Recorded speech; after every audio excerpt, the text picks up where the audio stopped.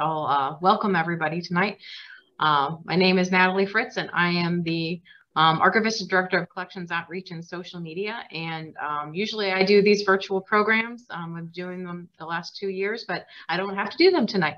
We've got some special guests from our staff that are going to be sharing some stories with you tonight about their own personal experiences with archaeology and just some general background on archaeology and maybe some of the things in our collection as well. So I will be turning it over to them. But we've got Gabrielle Doty with us, who is a summer intern. She actually started with us earlier this year as a community service student, doing part of the Wittenberg community service requirements. So she worked up in the library and archives, and then she applied for the summer internship. And she has been working with us doing a lot with our social media and outreach. And she'll be wrapping up at the end of this week with our Summer Sky Family Festival that will have wonderful weather and turnout and everything. So we'll be very optimistic about that because we've got a lot of fun stuff planned for that. And that'll be nice, big, fun thing to wrap up her internship this summer. But she'll be sharing some, she'll tell you a little bit more what she's sharing, a special experience that she did this summer. And then our Registrar, Rae Whyte, is going to be sharing with you as well. So I will just go ahead and turn it over to Rachel first, who's going to share her screen and let you know what she's going to be talking about and introduce herself a little more. Hi. Yes. So as Natalie said, my name is Rae. I am the registrar at the Clark County Historical Society. And I have a background in museums. However, my degrees are in archaeology. So a lot of my schooling was in archaeology, and a lot of my first jobs were in archaeology collections specifically. So for the first half, I'm going to talk about archaeology, what is it and why it's important. I'm going to. So archaeology is the study of the human past using material remains. These remains can be any object that people may have created, modified, or used. The prefix of archaeology, so archae means old or ancient, and then the suffix ology means the study of. The traditional human aspect of archaeology actually comes from the term anthropology, which archaeology is a subfield of. It's all the prefix anthro is what means human. So the study of humans. And then archaeology is just one of 4 fields of anthropology. So you also have cultural anthropology, biological anthropology, and linguistic anthropology. And then in order to understand the past, archaeologists will frequently excavate areas where they believe cultural remnants may be. They determine these areas that they'll be excavating typically in a few different ways. The most common way is just by walking a field, throwing down flags where they either find, say, old ceramics that are coming up, pieces of bricks, arrowheads, things like that.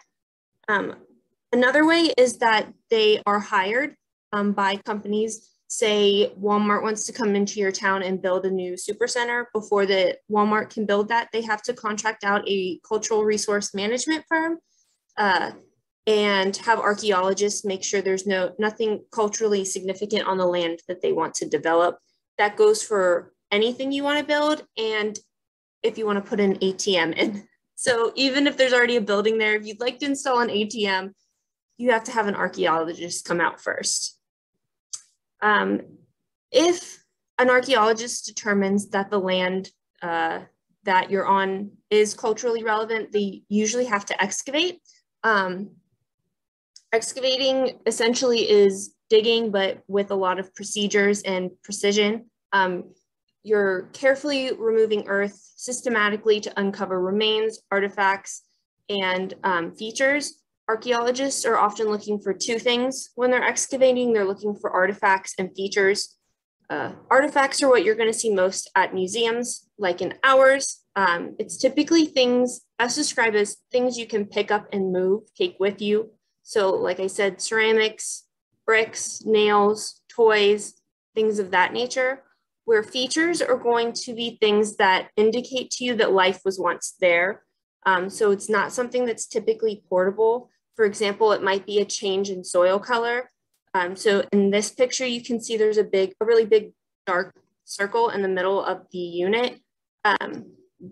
That soil stain could indicate anything from a post hole that used to be there, from a bridge, a building, or a fence.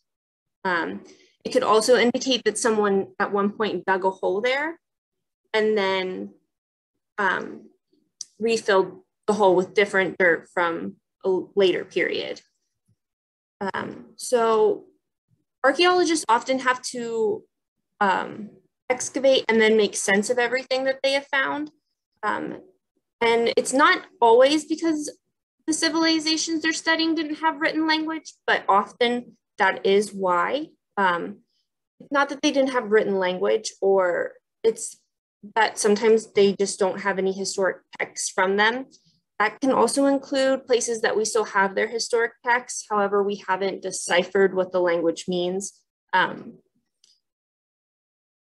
So that often will require linguistic anthropology, but essentially you're used to seeing archaeologists dig in holes and sift through dirt and do things like this. However, archaeologists also spend a lot of time in the lab sorting through artifacts, making 3D models, and chemically analyzing ceramics. What archaeologists don't do is this. I unfortunately cannot answer any of your dinosaur questions. I know nothing about them. Their bones are radioactive. That's about as far as I will get. Often archaeologists come across a lot of amateur archaeologists. You'll often find museums having people offer them donations saying, oh, I used to dig out in my grandparents' backyard and I have all these arrow points. So an amateur archaeologist is someone who usually does archaeological work as a hobby, but not a profession. They're untrained and they're uninformed when it comes to laws, required permits, and techniques that archaeologists will use. These techniques include basically make the field of archaeology today uniform. So no matter where you go, theoretically in the country, in the world, archaeology for the most part is almost always done the same, creating 1 by 1 meter units and slowly removing the dirt back. So when people excavate without the proper procedures and techniques, aka they dig really big holes, they will take little to no convenience of where they're getting the artifacts. They'll miss important clues such as features, changes in the soil colors and characteristics. I know one of our very old curators here at Clark County is often referred to as an amateur archaeologist. His name was Arthur Ultig.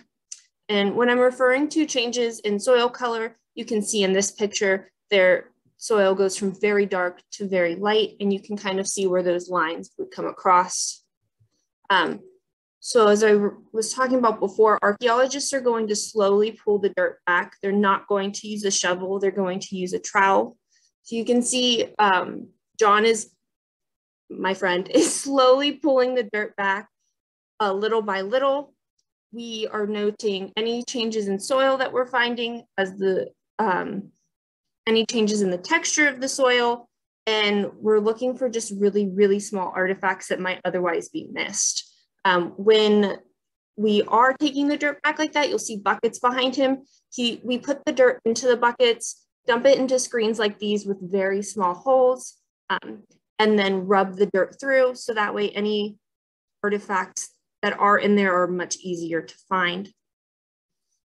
And then again, I mentioned earlier the importance of provenience. So noting every time there is a color change in soil or texture, every time there is a color change in that soil, we call that a layer.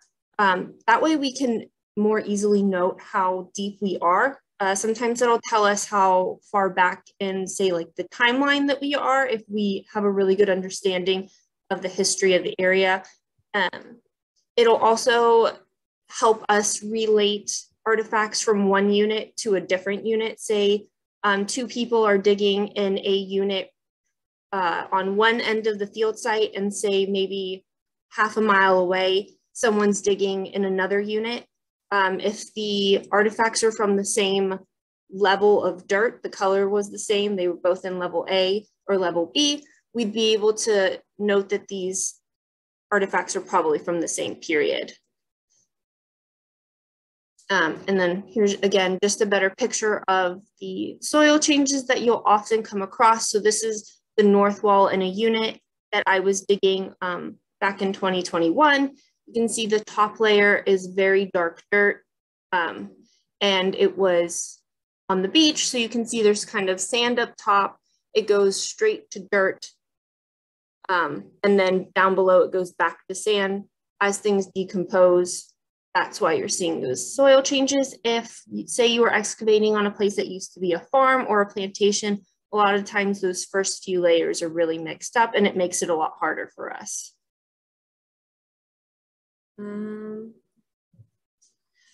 So if you, again, the soil features, a lot of times those will tell us where structures used to be. Here in the state of Ohio, I used to work at Hopewell Culture National Historical Park, and on those mounds and the mounds at Cahokia, we know that there are, oh my goodness, we know that there are buildings that were once in and around all of those mounds. And we know that the buildings were there not because they still stood when we found them, but because of the post holes that were left behind. So as the wood decomposed, it changed the color in the soil around it. And we were able to tell that there were post holes there, and how far apart they were told us about how big the structures were. So archaeology and museums. It's important to note that archaeology actually goes back thousands of years. I think the earliest note is in 600 BCE. But archaeology as we know it today really goes back just a couple hundred years. A lot of early collecting in archaeology and other cultural materials was heavily driven by the idea of status, especially as they discovered the New World, and even with the Silk Road, with the trading. Cabinets of curiosities, exotic artifacts, things like that all help show someone's wealth and help secure their status in society. It was more like a visual secure than actually proving that they had the money. Many of these collectors, I should say, would hire archaeologists. They weren't doing the work themselves. So once they got the artifacts, there was very little care for what the artifact actually was. As long as it was interesting looking, they didn't care if it really told a cool story. They just wanted people to be impressed with what they had. These collections were often later then donated to institutions such as the British Museum or the American Museum of Natural History. I know here at Clark County, we also have a few things similar to that from when we first opened. One really famous story is the Elgin marbles. Many of you will recognize these. They're in the British Museum. They are from the Parthenon. Greece has asked for them back on several different occasions. The British Museum refused to. They were collected by the Earl of Elgin. He claims that he paid for them, to which he then sold them to the British government. The British government says they rightfully own them. Greece says they do not. I think Great Britain should give them back. In that same sense, Great Britain also has pipes from Mound City that were excavated. I don't think we have any pipes at Clark County, at least I haven't seen them, but they technically have agreed to move them to a loan status. So eventually they're theoretically coming back to the United States. However, they own them. So in our collection, we do have lots of Hopewellian and Adena artifacts. This is one of the artifacts in our collection, is an obsidian blade or a spear. Obsidian is a glass-like structure that is made from volcanoes when they erupt and then the lava hardens. The glass is really strong and it can be really sharp and really thin, which makes it a really good object for flint knapping and creating weapons out of. This specific one would have come from somewhere like California or where Yellowstone National Park is. So we're talking anywhere from 1,500 to 2,500 miles away. These people would have been walking on foot for the most part. They traveling by boat where they could. However, Hopewellian culture is often thought to be a religion versus a culture. So they would have been traveling to Ohio to bury their loved ones, bury important people in their society. And that's why we have these artifacts that are coming from so far away. There are also often shells found from the Gulf of Mexico. And while some people did live in the area, it's mostly thought that people were traveling to the area maybe once, twice a year, kind of like a trek similar to a lot of Christians and other people make treks to religious sites. These places are thought of more like churches and cemeteries for us. This specifically came from Manring Mound, which is in Clark County. It was excavated by Arthur Oltic in the early 1900s, and it was done so they had to excavate it because the national road went right through it. So Arthur Oltic felt that it was really important that they get out there before they built the national road and make sure that they got everything that they could and documented it to the best at the time that he knew how. And then again, here's just a picture showing where that obsidian would have come from and where we are now. And if you look at the bottom Gulf of Mexico, kind of where it says Tallahassee, all along that border is where a lot of large shells would have come from as well. We also have bear teeth that they worked into necklaces and other pieces of jewelry. They would have been working bones into different kinds of tools. We have breastplates. They're not entirely sure what breastplates would have been used for. They just often find them buried. When people are buried, they find them directly on their breasts. So that is what they call them. And lots of celts were found at Manring Mound as well. That's all I have.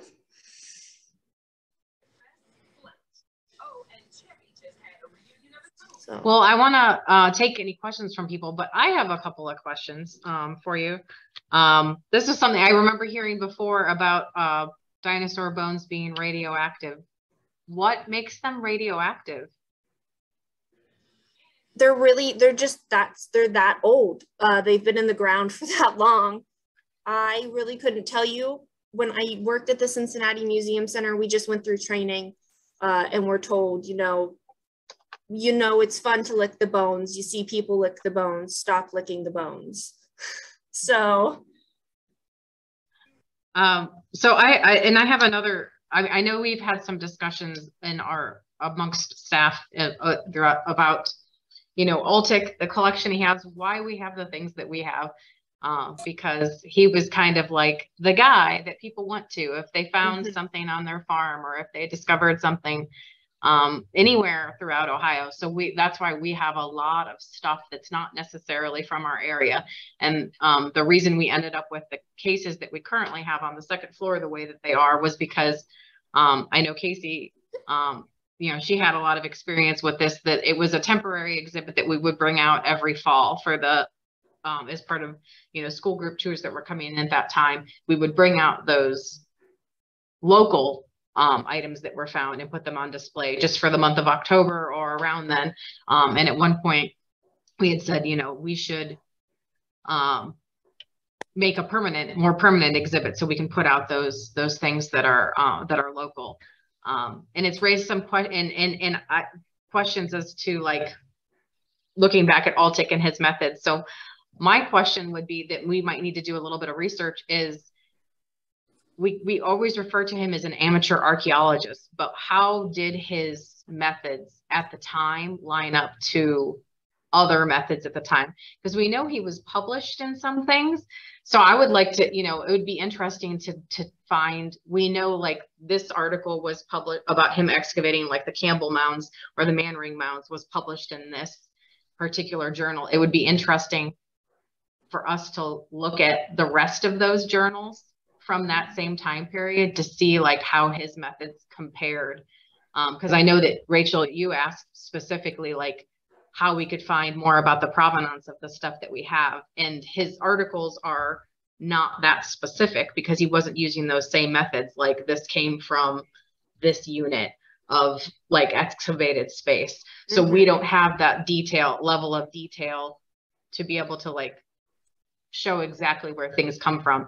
So I'm just curious how that compares to, the 1930s, 1940s time period when he was working, if that's normal for it to be like that. So I would, moving forward with any changes we make, I think it would be interesting to like put him more into perspective of his methods. I can tell you that for the most part, when I was in school, people often referred to Thomas Jefferson as the father of American archaeology. While things are different, he's the one that kind of came up with the idea that, okay, it should be a square unit. It should be slowly pulled back over time. We shouldn't like rush and just dig holes where we think things are going to be interesting. So as far as like the early 1930s, for the most part, other trained archaeologists, which were very far and few between, would have been doing it very similarly to the way that I just described. There's a question from Patty here for you. What was the most interesting thing that you uncovered in an archaeological dig you were working on? So I kind of have two. When I worked at Hopewell, I didn't uncover it, but I got to write and make a video on a mushroom wand. It looks just like a wand you would expect to find a wizard. I would say it was about yay long and it had a mushroom at the top of it. That was really interesting to get to see. It was made of copper and to think about how someone would have crafted that. But the most interesting thing I ever found, I used to live in Myrtle Beach, South Carolina. There was a plantation there that is now called Brook Green Gardens. They had the largest slave population in the country, but they don't know where the slave village was. The house burnt down, the village was destroyed, and all that's left are some graves. So I helped with a few very small group of other people. That's actually what these photos are. Oh, hang on.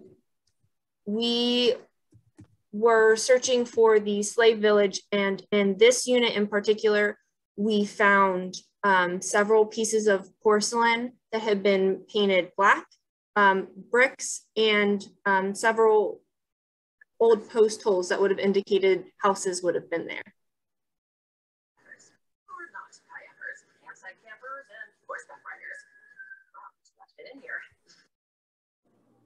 Does anybody have any other questions right now?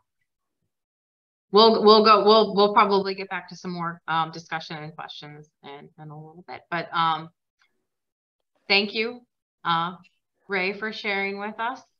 And I will go over to Gabrielle so she can introduce herself more fully and tell us a little bit about her adventures this summer, just a couple weeks ago. Yeah, so hello, my name is Gabrielle Doty. I'm currently interning at the Heritage Center, and I'm an undergraduate student at Wittenberg. I'm majoring in history and sociology with a focus in anthropology, and I'm minoring in archaeology and pre-modern ancient worlds. So to complete my minor, I went over to Ireland for 2 weeks to do a field school with the Irish Archaeology Field School, a very on-the-nose name. So first, I'm going to give you some background over what the school was doing, what project I was working on to kind of paint the picture of everything. So the program I was working on was Carrig, Digging the Lost Town.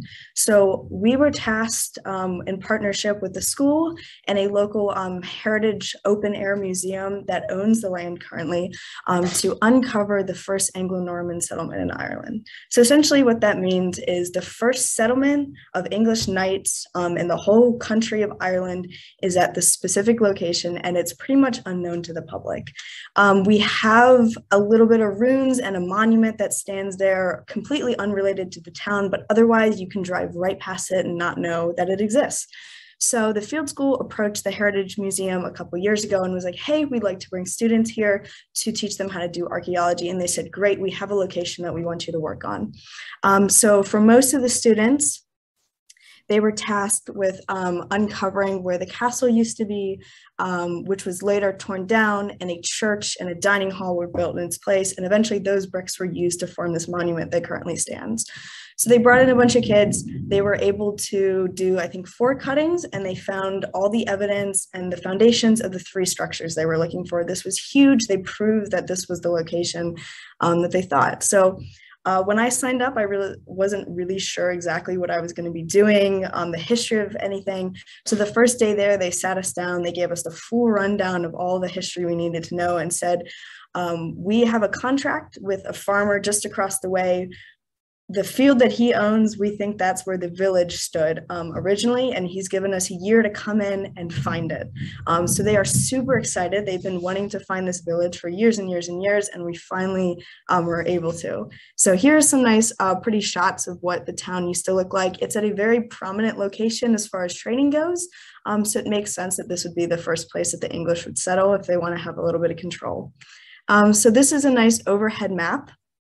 So with my cursor at the bottom corner, this is the map of Ireland, and that dot is Wexford. That is the larger town that this is from. So following my cursor all along this top coast, that is the Heritage Park. And then this tip area right here, that's where they believe that the village was the entire settlement. So that circle at the top, that's where the castle is located, and that's where the monument currently stands. So we knew that previously. But we were tasked, as I said, to find the village. And yeah, so here's another overhead shot. As you can see in the center, that's that stone spire that they made as a monument. And there's a couple cuttings here and here and here and here. They had some amateur archaeologists come in years ago. They had to get shut down. And then when the school became in partnership with the museum, they were able to reopen those and do more formal work on them. So in this bottom corner, that is the field that we were granted permission to work in. So as you can see, there's a highway that cuts right down in the center of everything. So that highway was built, I want to say 1970s, 1980s, before they had any protection acts in place that told them, hey, you can't build roads through like really important historical sites. So unfortunately, that road took up most of what was left in the ground. But this top kind of area here is right at the edge of where the border would be. And the top, we have a map from, I want to say 18th century that shows kind of the line of where the town village was. And another way that they were able to prove that, hey, we think this is where the remnants of the village is they used geophysics, which is essentially a big kind of device that they physically walk across the land, and it scans about 1 meter into the ground, and it will pick up when there's abnormalities in the soil that might have been walls or ditches or something that isn't supposed to be there naturally.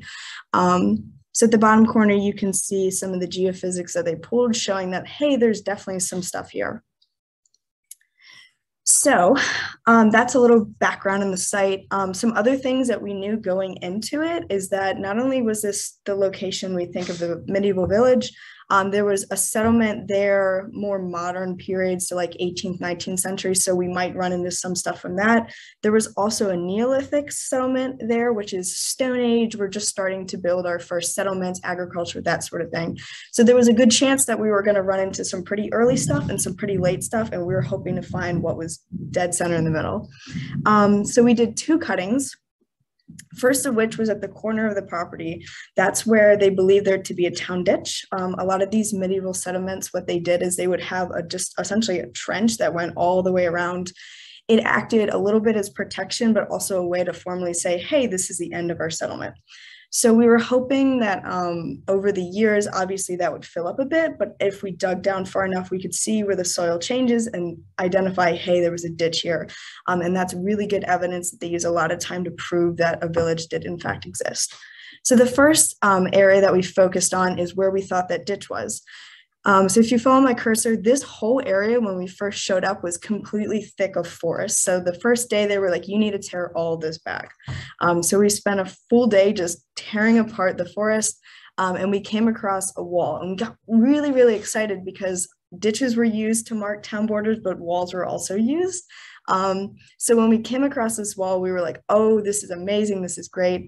We were hoping that it might be medieval, but we weren't getting our hopes up. After removing some of the stones, we found some pottery that was lodged in between, and we dated it to 18th century. So it was a modern wall, unfortunately, but we got really excited nonetheless. But directly behind this wall, you can't really see it in this picture, but it was back here.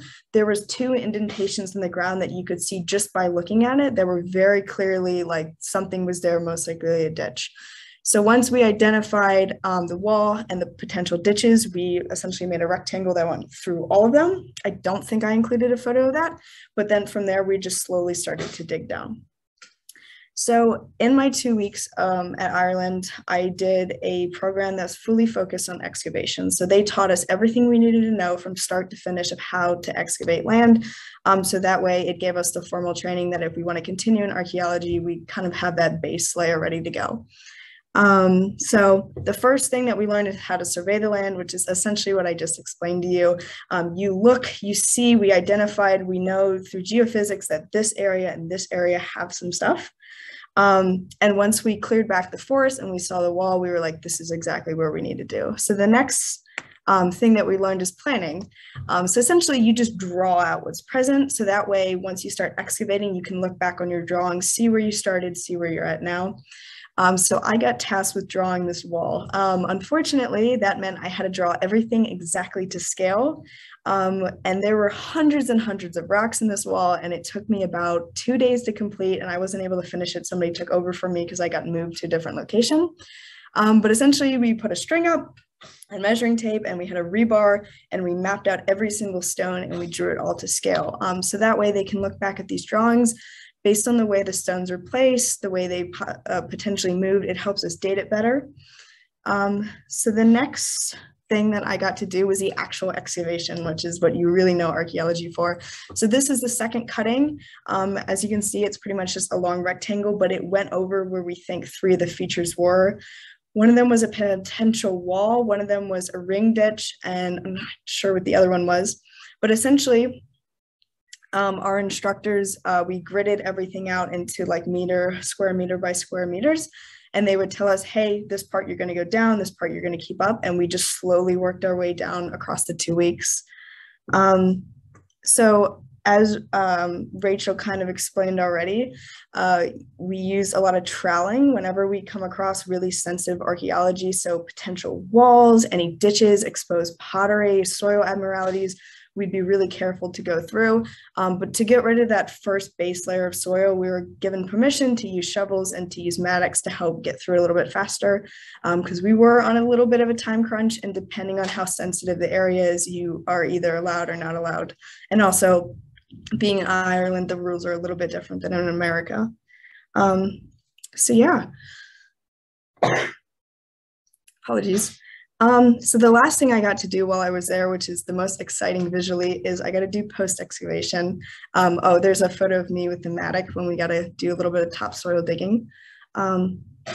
So in post-excavation, 1 day a week, you were pulled off and you got to go through and clean all the artifacts that were found in the previous day. So we had trays from each of the 2 cuttings. Anything that was pottery, bone, pretty much anything but metal, you took toothbrushes and a little bit of water and you cleaned until you could see the nice full piece.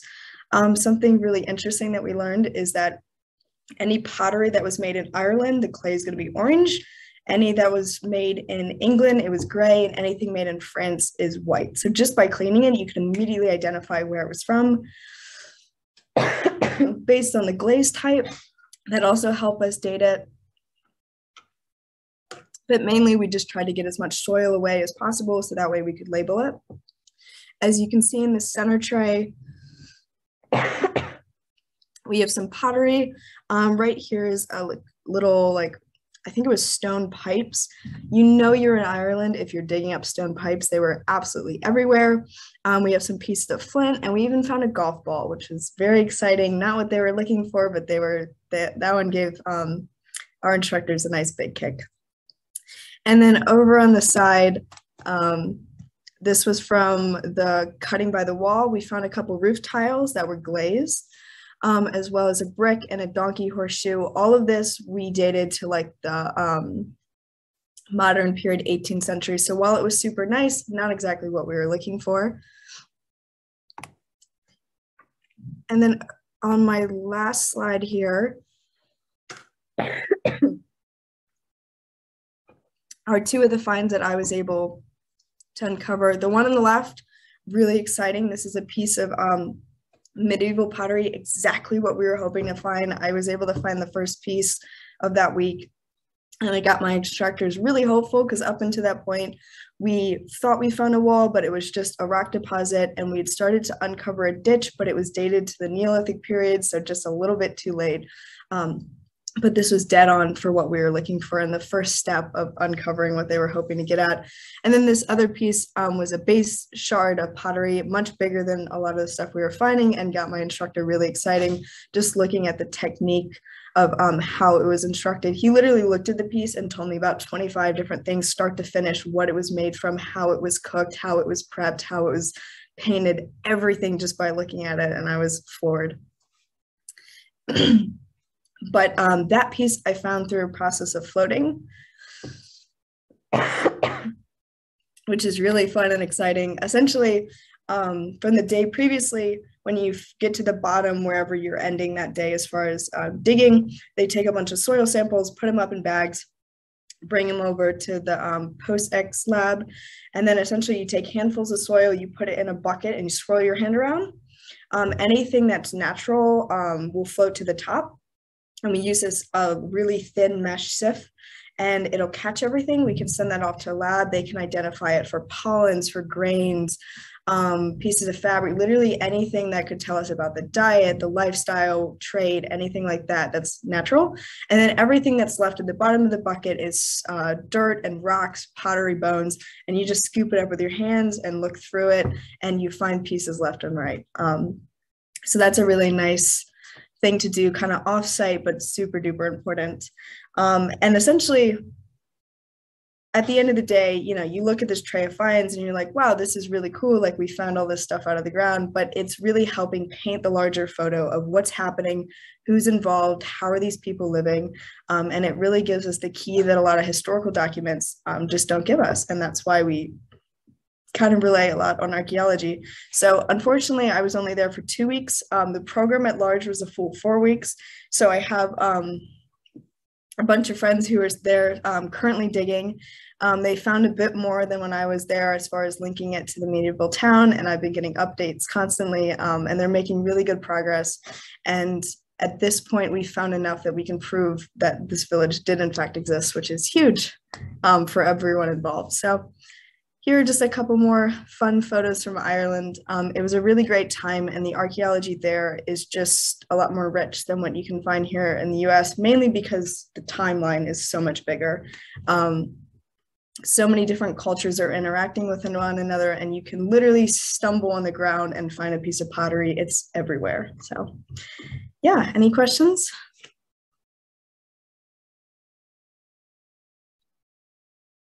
That's really amazing.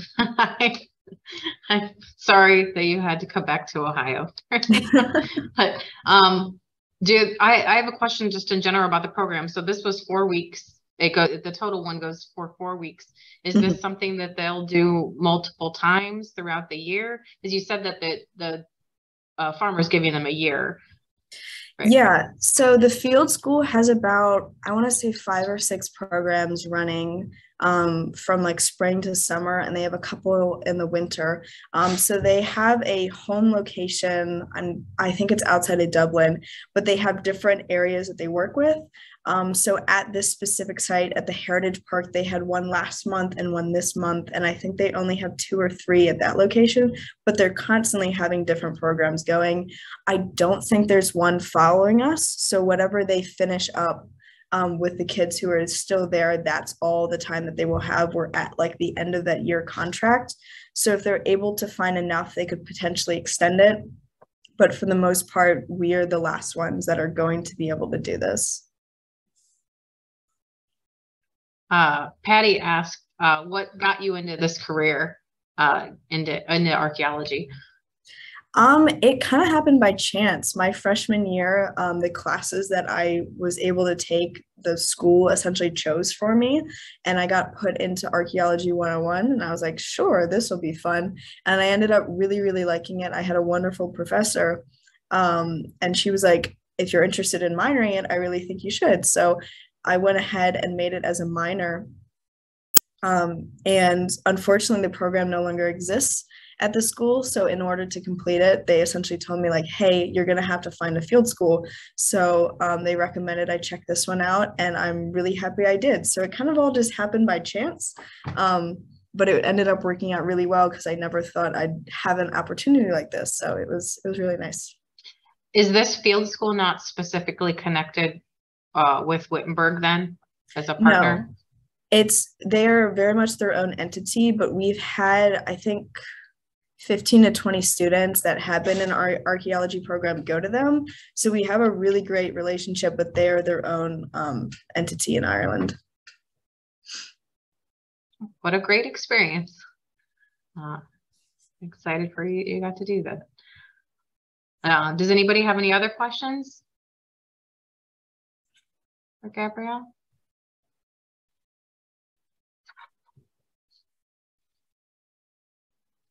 Well, I thought if you want to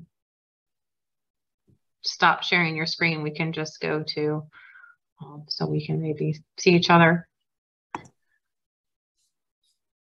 and see if anybody has anything else. Rae, I thought maybe you could tell people a little bit about what your next steps are after the Heritage Center and how it relates to the field and what you'll be studying. So yes, next week is my last week with the Heritage Center. I am moving to Washington, D.C. I have been accepted into a PhD program at George Mason into the history department. I will be working underneath a woman named Dr. Gabrielle Doty. She's the curator for the the American Indian Smithsonian. And I will be focusing my dissertation work on decolonizing museum spaces and just in general making sure that museum collections are more accessible to their cultures. The way I see a museum and the way I've been taught to see museums is that we are temporary spaces, even if we own those specific objects. I've always been a strong proponent for if a culture, specifically just with my background, if a Native culture wants their stuff back, we should give it back. If they feel that they have since developed the means to care for it properly, they should be allowed to care for it properly. And tell the story that their culture wants to be told, and not necessarily the story that we feel as interpreters should be told. So I'm really excited. I'll definitely miss Clark County and everyone here, but I've always wanted to work for the Smithsonian since I was a kid. So I'm buzzing. Well, we'll definitely miss you too. But I'm very excited for you. I mean, the Smithsonian really is the museum nerd's dream to end up there. I mean, if you can't be Indiana Jones, which is what, you know, I wanted to be, or, you know, dig for dinosaurs, which is also what I wanted to do. But I never ended up going into archaeology. So both of you guys have had experiences that you know, I've never had. So it's Rachel, it's been great to have your additional experience that you know, as with the collections that we have.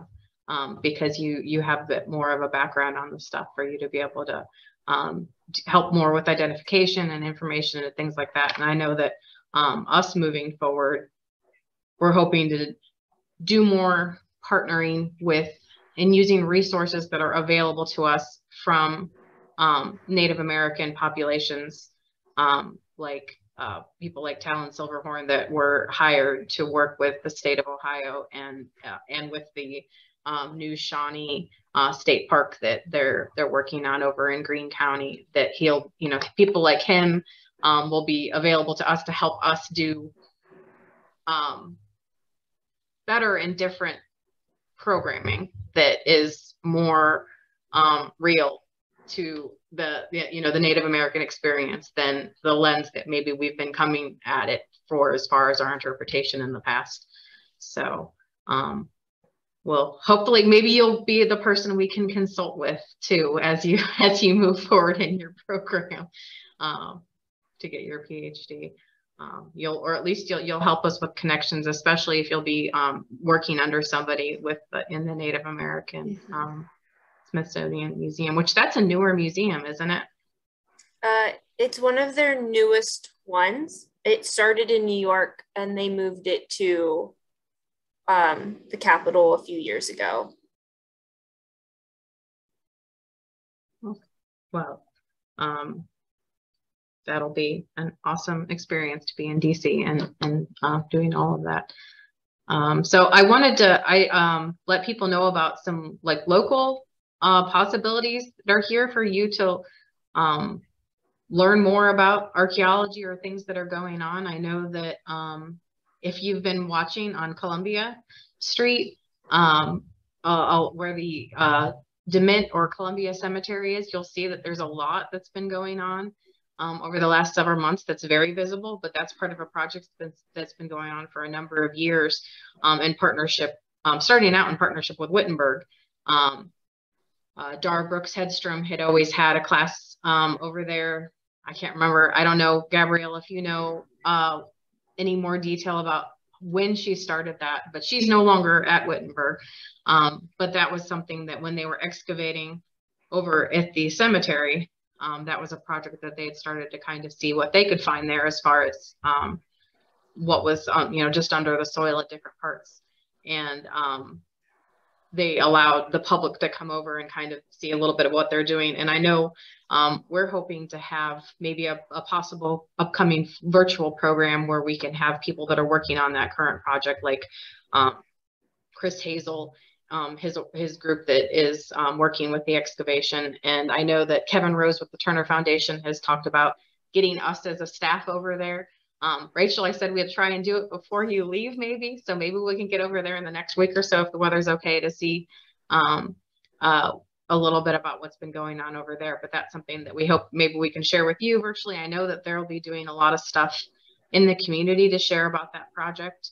Tom Loftus has been out talking to groups and other people that are involved with that. So that's something that if you're more interested in something that's going on locally right now, they'll be sharing more about that cemetery restoration project that they're doing over there that will involve a new wall, replacing some of the headstones that had fallen, and they're putting the walkway back in. But I know we talked about that we could have those people kind of present a little bit more about what they've been doing. And Bob Holsizer and his wife Flossie, is one of our volunteers too. He's been involved with that project as well.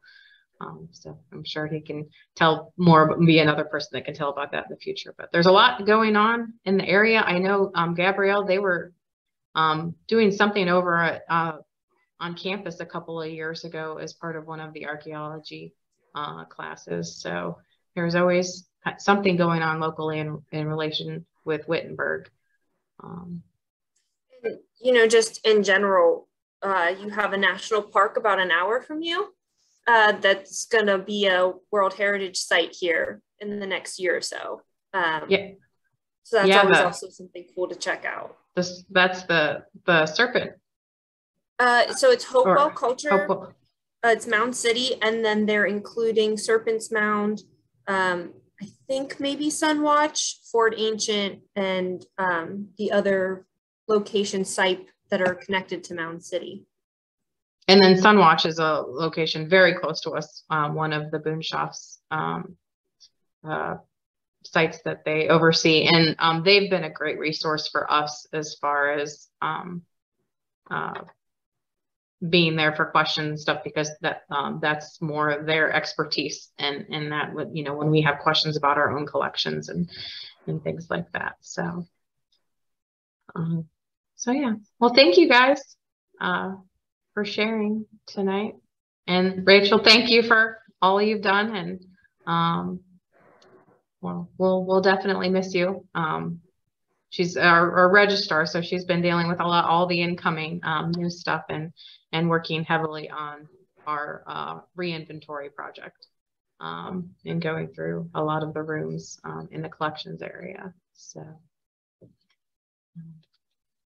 I don't think we have anything on tap like scheduled for our next virtual programs, but we'll keep people posted if we do anything again later in August, or we'll definitely have something in September. This may be our August one, even though it's very early, but we'll make sure we've got some ideas, but we don't have any dates set. So we'll make sure that we let people know what any upcoming things are.